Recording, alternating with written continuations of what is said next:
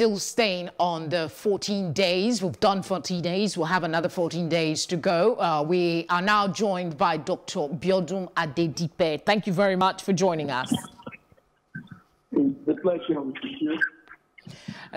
We have to start. Can you hear me? Yeah, God. Okay.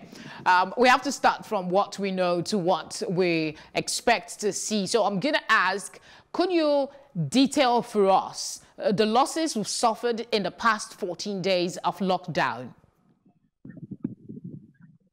Well, we essentially looking at it from the economic perspective.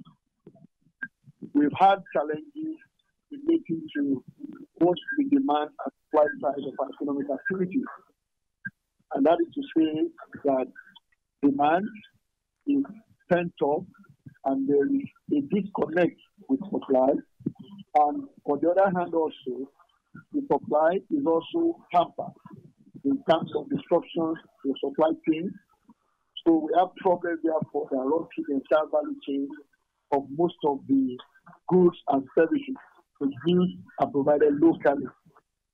Now, what does this mean in terms of the economy?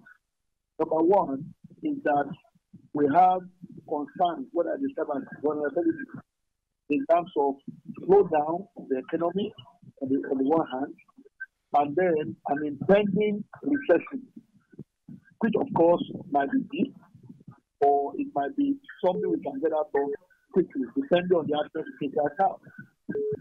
Now, the third concern is if we go into recession, can we make a plan right now that we are going to do to ensure we treat that recovery as early as possible, and then thereafter accentuate growth? So that is where the real challenge lies. And that brings in vulnerability on different fronts. One is the production side, and that immediately also underscores the importance of SMEs in our economy. Now, in terms of number, SMEs account for about 48% of our GDP. So, which, if the lockdown the last 14 days affected most of it significantly, it means that much of our GDP is at risk. And then the other side is that employment. Now, they provide 50% of the industrial jobs, and SMEs also account for about 90% of manufacturing sector in terms of number. So when you put all of this together, then in context of what is happening in Africa, now the African Union indicated that what we are all going through now put about 20 million African jobs at risk. And if we take that on a straight line translation, that suggests about 4 million Nigerian jobs at risk. A lot of losses, apparently, a lot of losses, but there's been efforts, and we know that there are palliatives. Would you say these palliatives have gone some way to mitigate the losses that you've highlighted? Yeah, there's some problem with the way we are executing. It's a laudable program, right? To have palliatives for the most vulnerable members of society. And then the question is, to what extent are we making use of available data in dealing with it? And I will point to a few things. The first, for example, is Lagos State government has data on how many slums are in Lagos, which means there's a very good idea as to their location. And that gives you the pointer to where the most vulnerable are in Lagos, just to illustrate. Now, the second perspective is if there's a 14-day lockdown, the simple question would be, what will a family, the household of 6 persons that is going by population policy, require to survive such a period of time? So if, as we speak now, we have 2.6 million households identified to benefit from this, and the president yesterday said we reach out to additional 1 million. That is about 3.6 million families, which translates into about 21.6 million people with the Nigerian population policy. So the question is 21.6 million people compared to the population of the vulnerable Nigerians means we still have a long way to go. So this has to be approached in a systematic manner. What are the basic staples that Nigerians consume? So when you design the package to start with, you must take that into account. Then the second is, where are they? And of course, the third is related to the conditional cash transfer.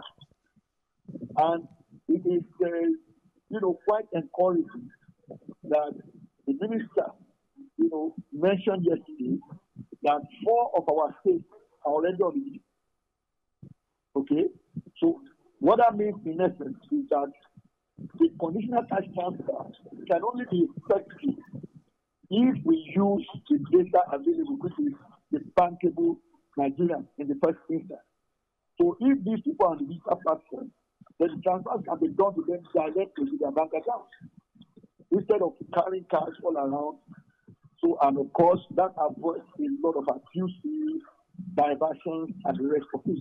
All right, we're pressed for time, so I would have to interject and ask you about a particular segment of the society. The government talked about the vulnerable, poor households. What about those in slums, those that may not have any formal record with the government, but we know loads of them exist? What do you think? What strategy do you think that the government should have to address the issues concerning these people's welfare? Yeah, that's the point I made in passing. Using Lagos State as an example, that the government knows where the slums are. So there are two things to combine there. What I said about what the package of palliatives contain, in terms of basic staples like rice, garri, beans, yams, and steak. That's on the one hand. Then two is that we know where the slums are. So these palliatives should be taken to those locations.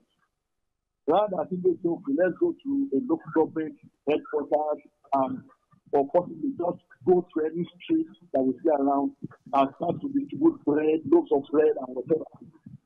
If government knows where the slums are, as Lagos government does, that is where the palliatives should be taken to. And that will have immediate effect in terms of the government affairs. So that goes a long way in terms of avoiding prejudication or caring for something. All right. Thank you very much for sharing your thoughts with us on the news. My pleasure.